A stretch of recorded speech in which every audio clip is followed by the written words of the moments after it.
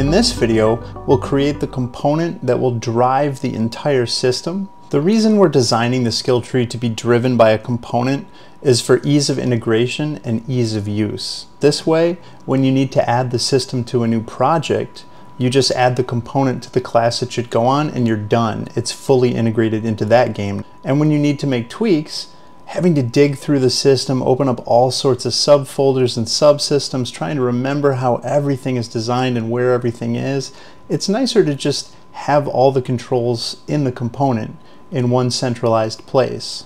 So this approach solves those issues. It makes sense to put this component on the player controller because it's a UI-based system which only needs to be shown to the owning client. So we're starting in a blank project here, and we'll start by adding the Skill Tree Pro folder.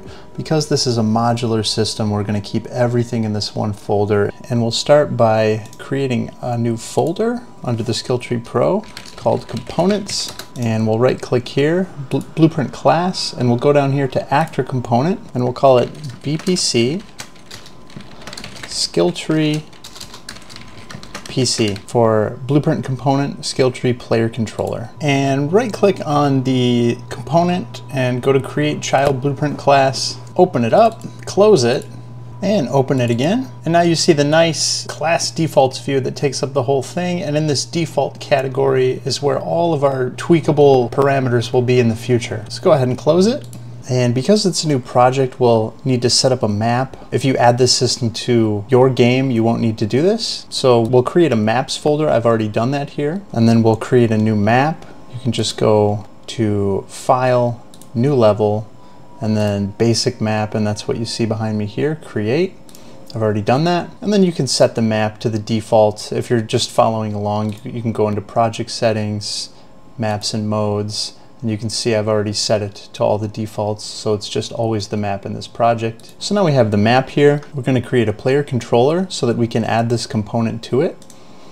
So right click, Blueprint Class, Player Controller, and I'll just call it PC. We'll go into World Settings, open it up, and you can see we need a game mode to add the player controller to this map. So we'll right click, Blueprint Class, and Game Mode Base, and I'll just call it GM. And we'll add those over here on the map, GM, PC.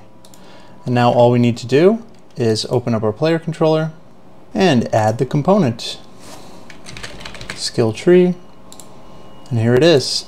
We can compile and close. So now we've set up our project and implemented our component, which will run this whole system. In the upcoming videos, we'll create the skill tree widget and then use this component to create a customizable way to open and close that widget.